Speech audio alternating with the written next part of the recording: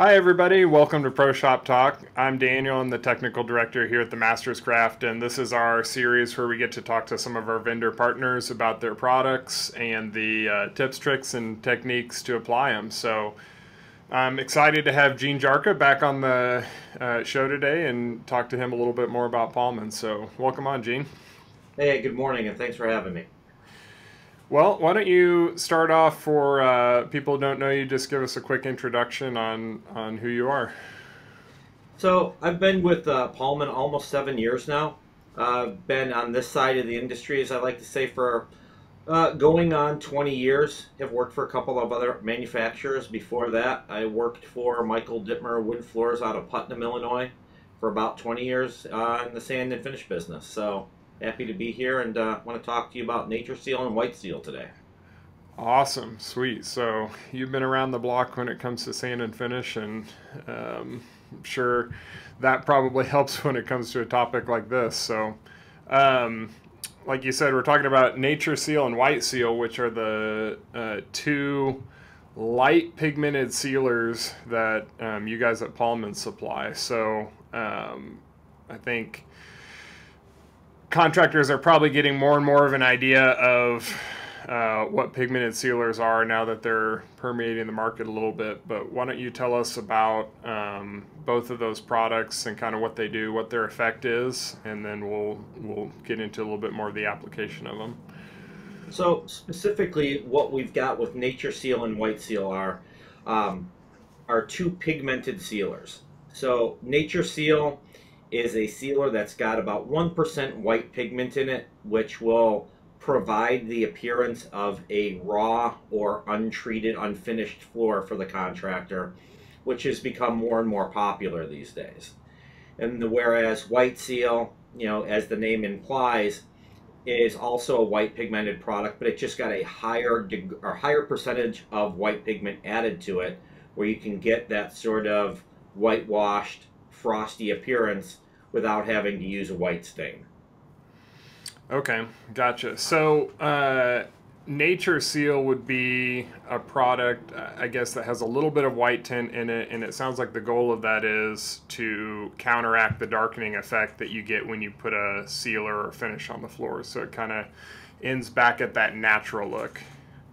Absolutely. So what that's gonna, Nature Seal in essence will give you the raw appearance, Mm-hmm. whereas we have another product that we call Clear. Clear, by contrast, is a clear waterborne sealer that gives the appearance of a dampened cloth being wiped on the wood, where Nature Seal, because it's got that little bit of white pigment, it counteracts, like you said, that darkening effect by adding moisture to the wood.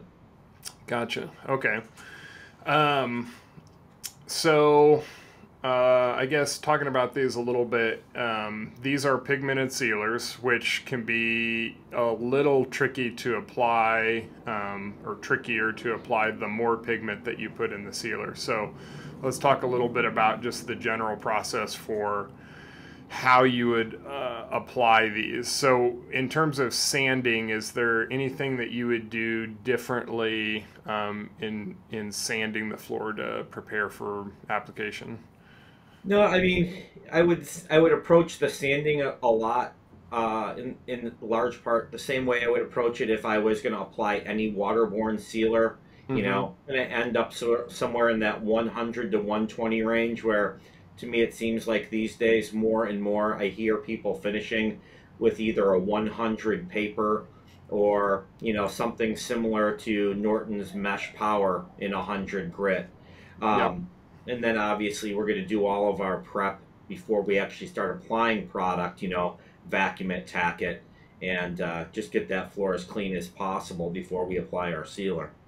Gotcha. And then because these are water-based sealers, if you're not staining the floor, there's no reason to water pop, correct? That is correct. Yep. And when we're talking about application, both of these products, and it's on the box and on the label, on the front label of all the Mm-hmm. gallons both of these sealers are intended to be rolled. And when I Okay. say intended to be rolled, meaning that that is the applicator that you need to used in order to achieve the effect that you're looking for. Because we've got a pigment suspended in these products, the best way to get that outcome that we're looking for is to use a roller to apply to evenly distribute that pigment throughout the floor. Gotcha. And probably another thing to highlight is to make sure and shake up and stir the gallons because that pigment probably settles to the bottom Yeah, as you well. absolutely you want to give this both the gallons a pretty good shake to get everything combined in the jug. I mean, once you've got it shaken for about a minute, I mean, you're not going to have to reshake it throughout the process. You Mm-hmm. just initially want to get it agitated before you start your application. Gotcha. Okay. So let's talk about the rolling. I know this is kind of where we get into the nitty gritty, and you probably have as many different rolling techniques as there are contractors applying it. But um, how can you roll the product so that you get it evenly on the floor? Like, what do you recommend as the best method to apply it? So, first of all, when we're rolling these sealers, we want to treat them more like paint and less like a waterborne floor coating. And what I Mm-hmm. mean by that is, with all the products in the Pallman line, our finishes and our other sealers, you can pretty much pour them on the floor and just push them around a little bit with an applicator, and they'll Mm-hmm. level out and everything will be absolutely seamless. Where with these products, the coverage rate, it's meant to go down a little bit thinner. Our jug for WhiteSeal NatureSeal indicates that you've got a coverage rate somewhere in the neighborhood of 5 to 550 square feet per gallon. Mm-hmm. And, I'm pushing towards that 550 per gallon, putting it on thin. When we're rolling, I'm doing a lot of feathering, just going forward.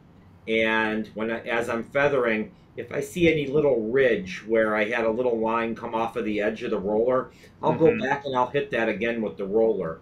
Um, while these pigmented products do require a little bit more patience and application, um, I would tell contractors that they should not be afraid to, hey, if you see a little line from that you missed when you were feathering, don't be afraid to touch it again and push that out.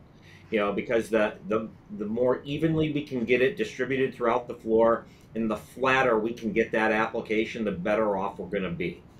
Okay. Yeah. So let's dig into that just a little bit more. So you're talking about rolling the product now. You're rolling out of a bucket, right? You're dipping and rolling. Yeah, I definitely for these products, again, most waterborne products can be poured directly on the floor and worked out of a puddle. I feel like dipping and rolling out of a bucket gives you a little bit more control of Mm-hmm. that coverage rate, and a consistent coverage rate leads to a consistent color throughout. And so, what I like to do is give it a dunk in the bucket and work out very, I'd say, defined sections. Mm-hmm. Maybe 4 feet wide by 6 feet long, for example. Gotcha. And where with rolling, as people that have rolled finish know, one of the benefits is you can go cross grain with these Mm-hmm. products. I try to, whenever possible, to go parallel to the grain of the wood or with the board seams, kind of keep everything squared off that way.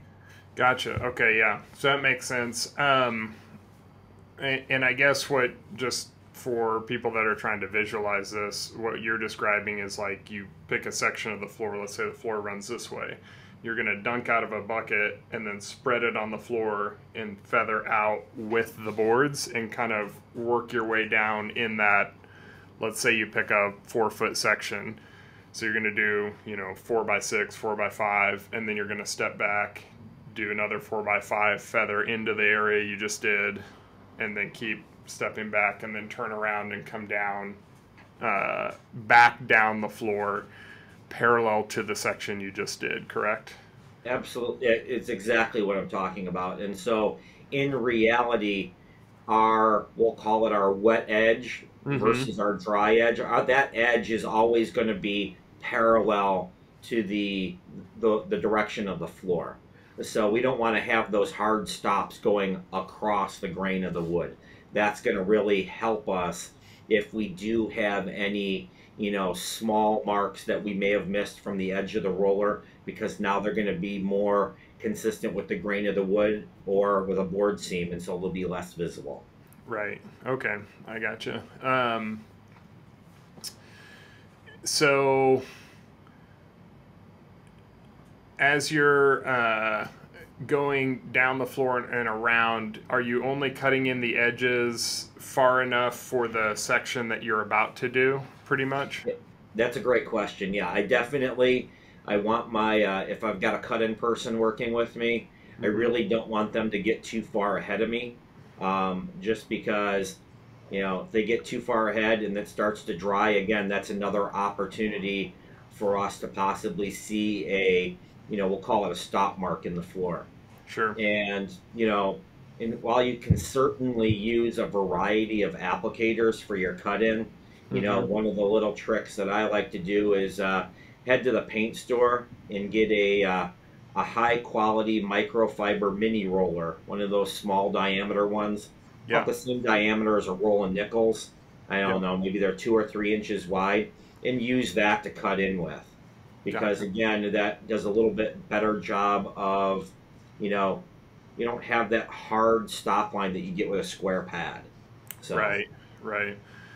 Yeah, and the other thing I recommend, because I tend to coat out of a bucket in the method you're describing on my first coat. I found first coats are always the hardest for me to do. Final coats don't scare me at all. Middle coats obviously don't scare me at all.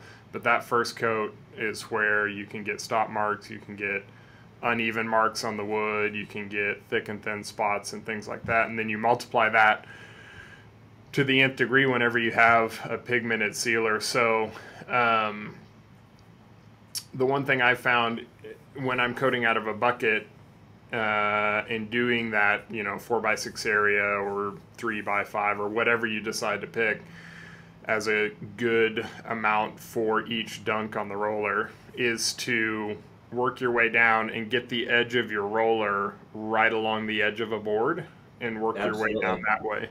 Because as you turn around and come back, here in Denver at least, by the time you get back to the other end of that room, your finish is probably starting to set up, or your sealer is starting to set up on you. And so it's really easy to get that lap line. But if you roll right along the edge of a board, it's really hard to see where you're overlapping. So no, absolutely. I love that tip. And, and these are, throughout the industry, we've got a lot of products that have this same effect to them. And these products are a little bit more nuanced than a typical waterborne sealer and finish package. And so contractors will come up with their own little, tips and tricks with working with them, because I've seen a few guys out there that, depending on the size of the room, if they're working on a 10 by 15 room, they may do a dunk in the bucket and take that roller and go wall to wall with it, almost like somebody that was working a T-bar. Because when they do one long run like that, they're not lifting the roller off of the floor. And so again, that's one less opportunity to get a stop mark in the floor.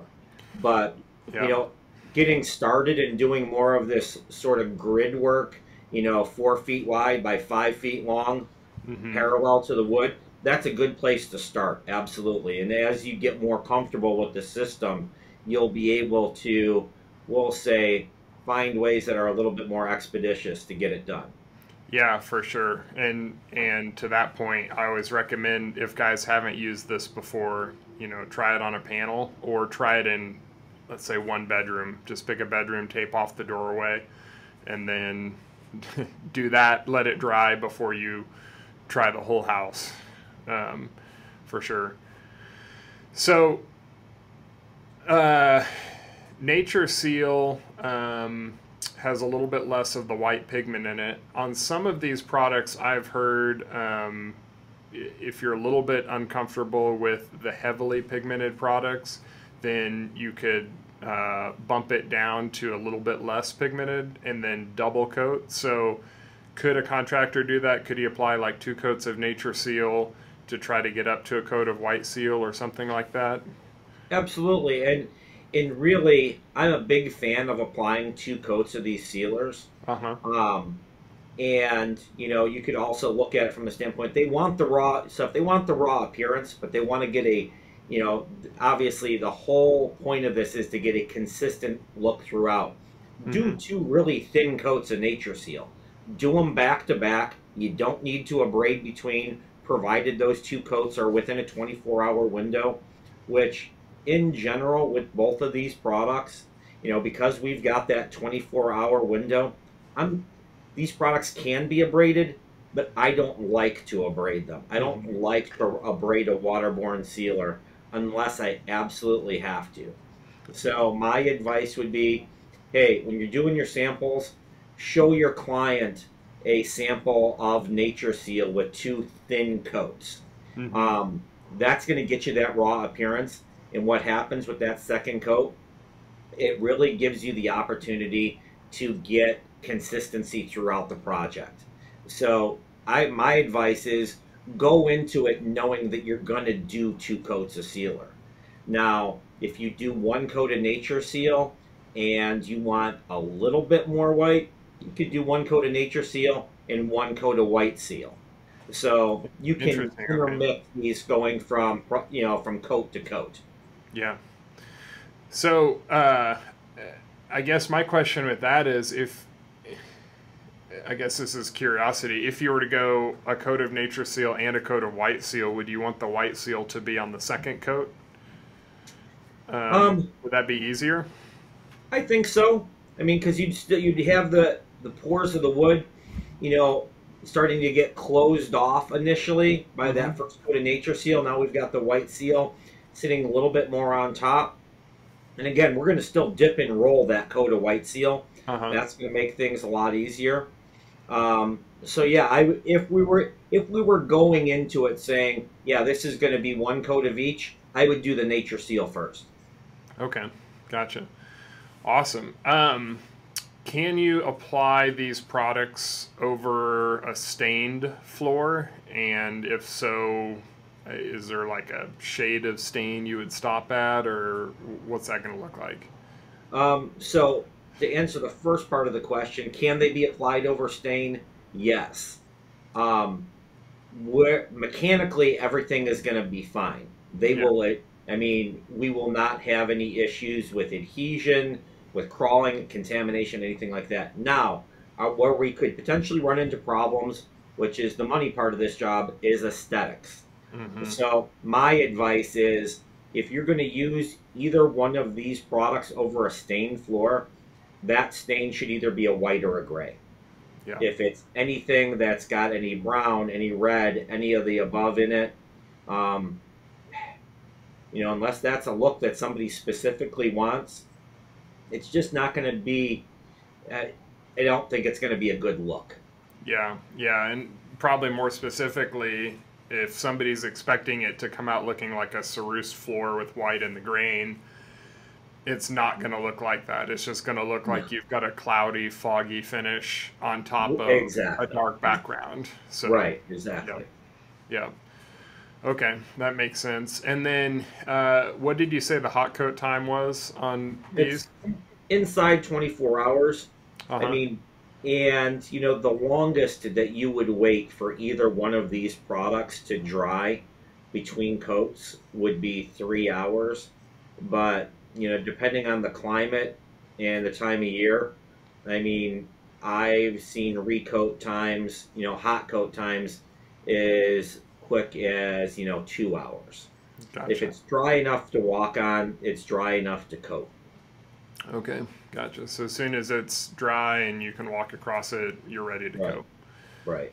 Okay. And then I think you mentioned this before, but your recommendation would be seal and then coat with the first coat of poly, and then buff, and then final coat, as opposed to buff after the sealer, I think. Yeah, absolutely. I'm only going to abrade my sealer with these products, if for whatever reason I've lost my 24-hour window, Uh-huh. or if there was something aesthetically that needed to be addressed or evened out, I might abrade it. But again, that's going to be with a brand new maroon pad, 220 maroon pad.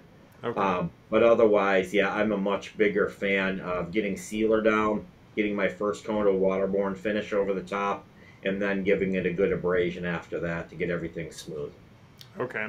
And then, speaking of that abrading, how do you recommend repairing the product? Let's say you've got a stop mark in the floor, or you've got a mark where your cut-in pad meets the field, and you want to even that out a little bit. What's the best way to do that?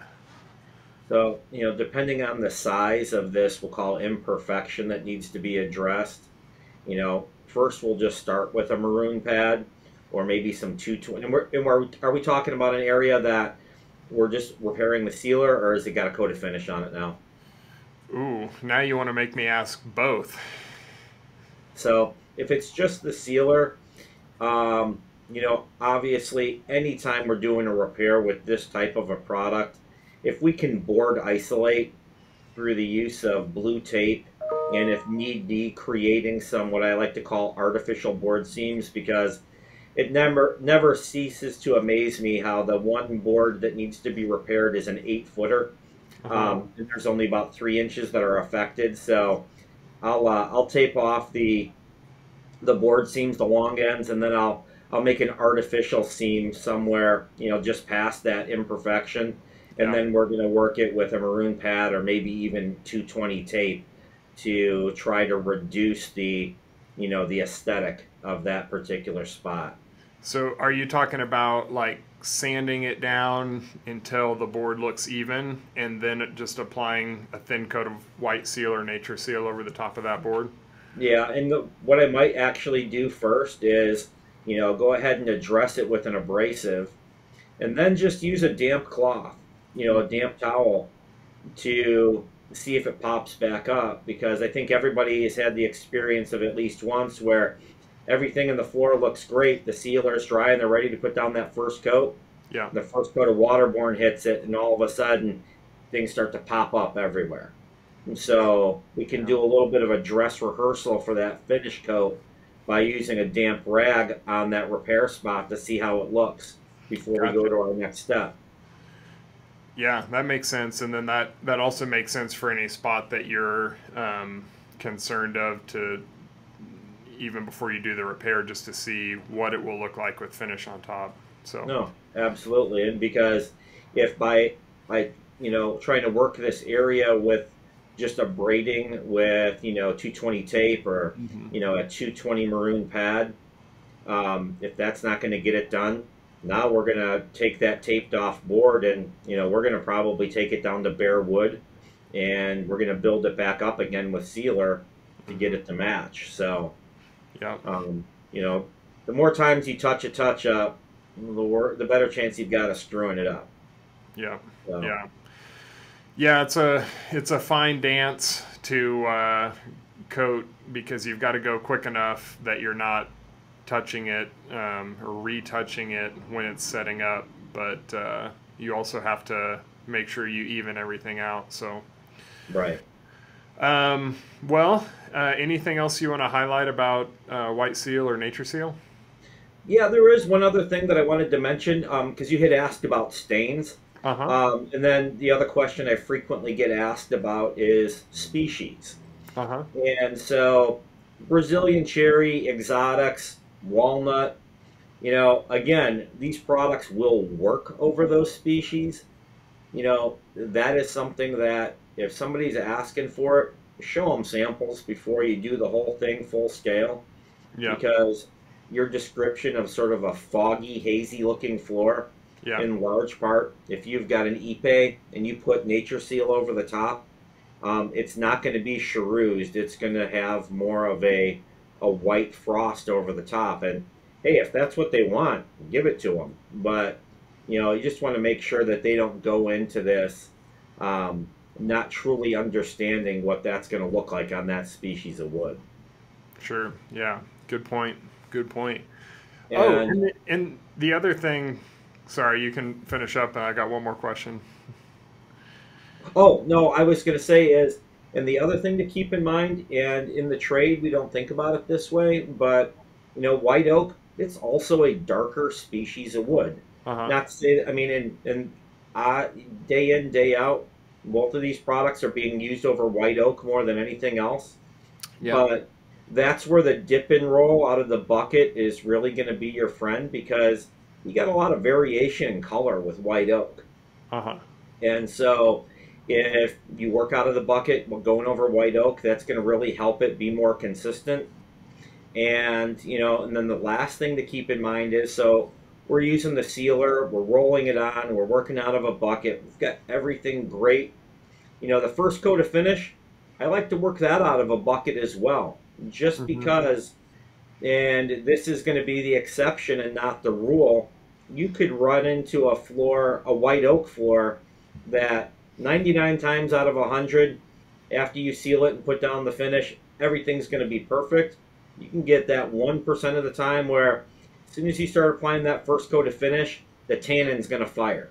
Mm-hmm. If you're working out of a bucket and you know going forward you kind of put your wet into the wet instead of plopping down your roller on that dried sealer, it's going to really help you eliminate the possibility of any applicator marks on that floor, if that makes sense to you.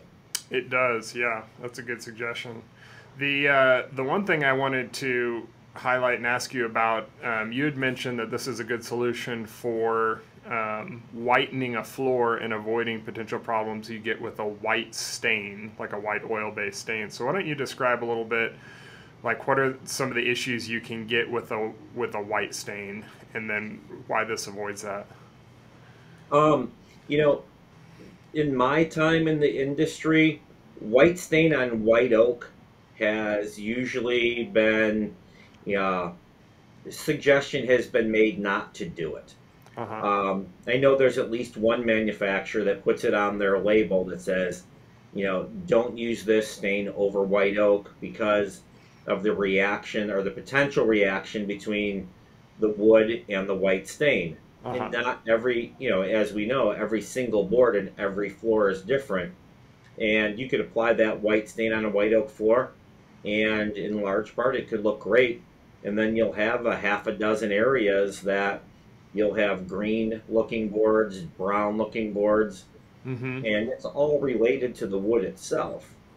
And so by using one of these sealers, um, it's minimizing that possibility. Gotcha. Okay.